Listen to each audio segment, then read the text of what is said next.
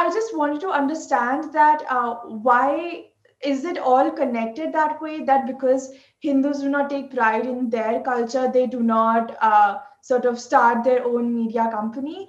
And if that is the case, where does this end? I mean, how do we change this ongoing cycle then?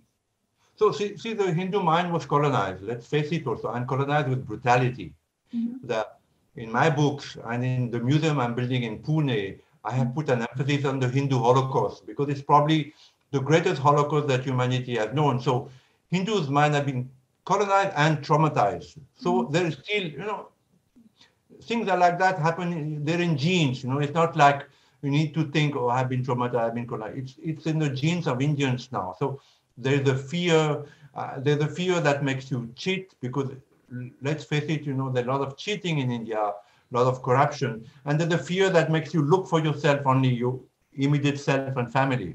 So look at the Chinese; they were not colonized. So the Chinese are proud to the, they go overboard. They go on the other extremity. The Chinese are proud to the point that you can't say anything, and they take offense, and they start, they start canceling the orders for Boeing or for Airbuses, and threatening you. But because Indian man had been colonized, and the Hindu mind particularly had been colonized and traumatized, it's an uphill battle because one would need to fight this to like you speak to a child, you say, come on, now you're 5 years old, stop having bad dreams, face the reality, open your eyes, look, you can do it. So the same thing should be done to Hindus. Someone should be able, and I think some gurus do it, but stand for yourself. Look, be a brother and sister. Look after you, the poorer Hindus. You don't need a Mother Teresa to look after the Dalits and the lepers, and you can do it yourself. You have the means, you have the number, you have the money.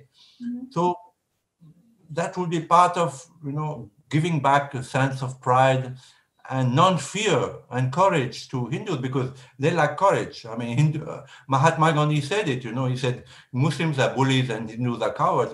And I do think he was right. There's a sense of fear amongst Hindus that at the least sign of danger, everybody goes underground. I have seen, when I was covering India, that at least sign of strike, all Hindus stay, and your parents say, no, don't go out, stay home, it's dangerous.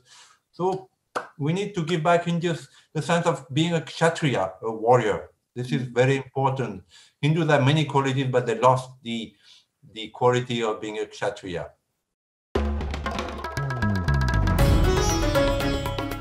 Namaste. We hope you enjoyed this Chitti Media content. Please remember to subscribe to us and switch on the notifications for this channel. For our other social media links, more content, and to support our work, please visit citti.net. Dhanyavad. Namaskar.